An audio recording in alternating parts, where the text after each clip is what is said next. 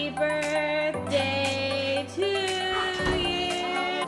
What are you gonna think of your wish? Okay, I got it. Okay. Get them all.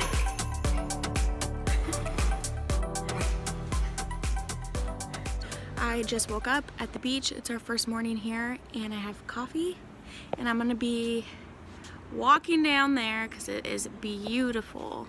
Days like this at the beach in I guess we're not in Washington, but even in Oregon on the coast, they're few and far between. At least I feel like they are. You don't get a sunny, beautiful day very often. They're usually a bit on the chilly side and rainy. So this is gonna be a beautiful day. Look at it. Look what we've got going on down there. Oh yeah. This guy just jumped across the road. I need him. Apparently the place that we're staying at, Cannon Beach, is known for having rabbits everywhere. And I'm not talking like the wild little rabbits that you see where we live. These look like house Easter bunnies all over. White, gray, black, tan, brown. I need to take them all home with me. I'm gonna try to get a shot of one of them.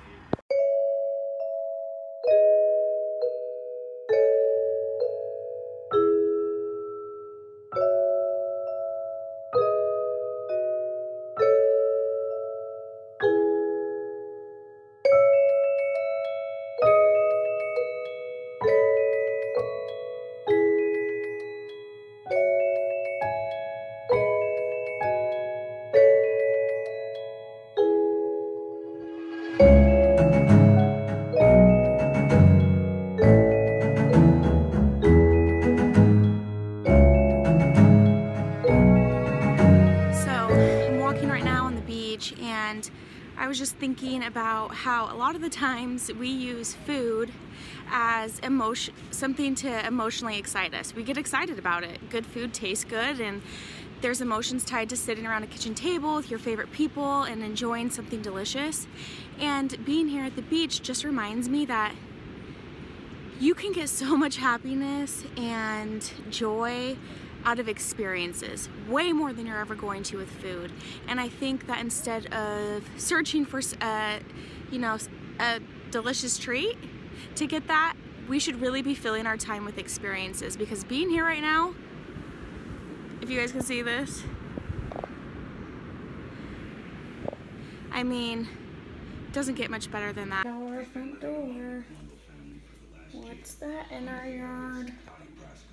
Freaking bunny. Is it the black one? Yes. I told you, it's our buddy. Do you have a berry? Berries Don't throw it left handed. out at that rabbit and he loves them. Hey, don't doubt my abilities. Well, I guarantee you, left handed should hard. Oh, he's not going for it. He's still eating the other one. He's looking. He says, oh my gosh. Oh, What do you got there? Blackberry. Berry? Yep. Oh. Go get it. You got it. He says, oh my gosh. I just love these blackberries. Oh, yum, yum, yum. What is that? Yum, yum, yum, yum.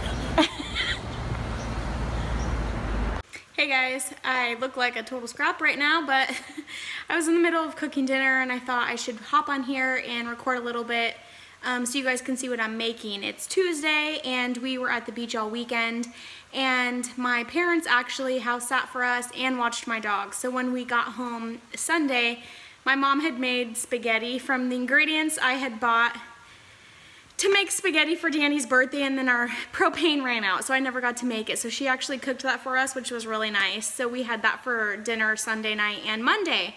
So now I'm cooking dinner, the first dinner I've had to make since we got back, and it's one of my favorite recipes on our blog.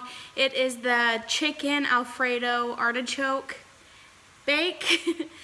The first time I made this and on the recipe I actually used like shredded chicken. This time I was way lazier and so I just bought ground chicken, and so right now I'm cooking that in a pan and I'll show you the rest. So I have my artichokes already. I got them out of the can and then I just cut them up a little bit more than what they come as. I didn't want them to be huge chunks.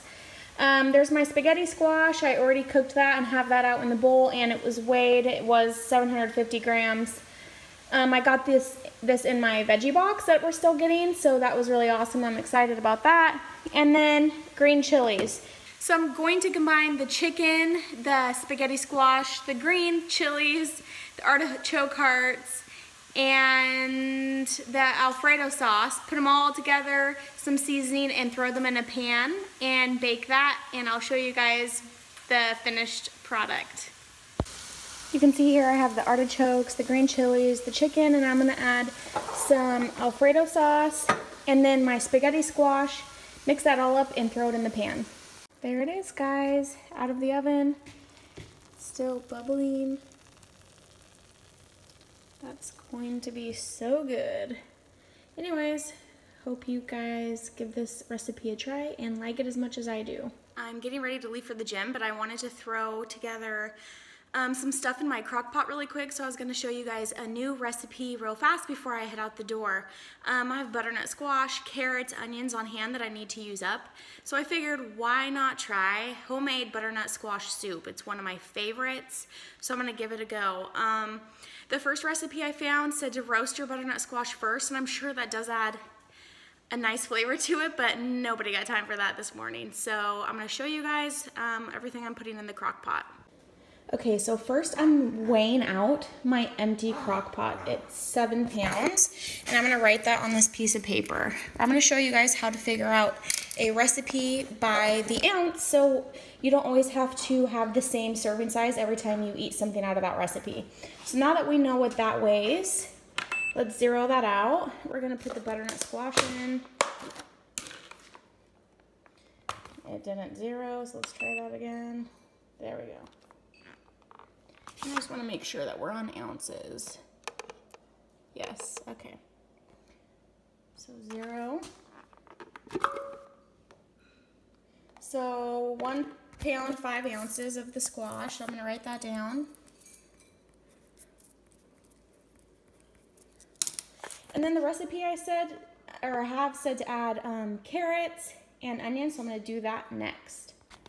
Okay, so I added the carrots. I just had some of these organic peeled carrots in my fridge that I needed to use up. I had diced onions, threw those in there with the butternut squash, and then I put salt, pepper, cayenne, and then some pumpkin spice seasoning. The recipe is calling for apples, so I'm gonna put a little bit of apple in it, and then finish it off with 2 cups of bone broth, and then you put it on for about 6 to 8 hours on low. So we will give that a try.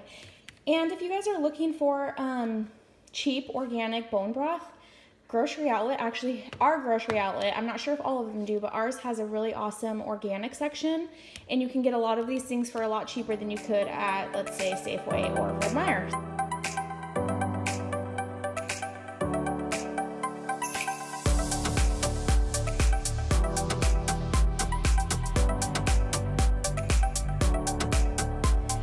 And so this is all the stuff that I have in the crock pot right now. It's important to write the total weights of everything down when you're writing out a recipe, because later on we're gonna need to know all of these when we enter our recipe into MyFitnessPal. So yeah, we'll see how this turns out. The broth, the recipe called for vegetable broth, and I only had chicken broth on hand, so I feel like that's gonna be okay, but we'll see. Just got back from the gym and my house smells wonderful. Oh yeah, look at that simmer. Low quality lighting, but what can you do? I just got home. I met up with Kate for a couple hours tonight and got home, and the stuff I'd put in the crock pot is ready to go. So I have it in my blender right now. I'm blending it up. The last ingredient after everything is cooked, when you put it in your blender, is a ½ cup of coconut milk, just to make it really creamy and rich. So yeah, I have it in the blender and we'll see how it goes. So I just got done blending it, and I'm gonna give it, there it is, in all its glory, a taste test.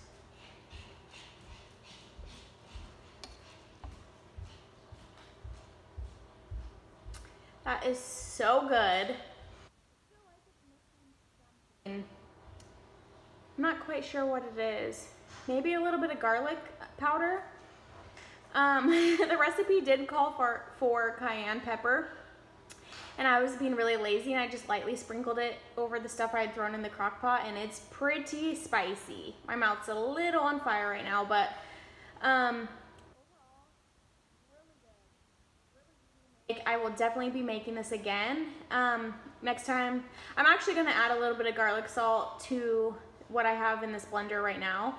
I think that's all it needs, but it is so good, and that coconut milk made a huge difference. So anyways, I hope you guys enjoy this recipe, and again, thank you for watching. As always, we really appreciate you guys subscribing to our channels. And if you haven't subscribed already, do it now. And if you guys have any questions or any requests on a recipe, I'm happy to do so. Leave that in the comments below. Thanks for watching. See you later.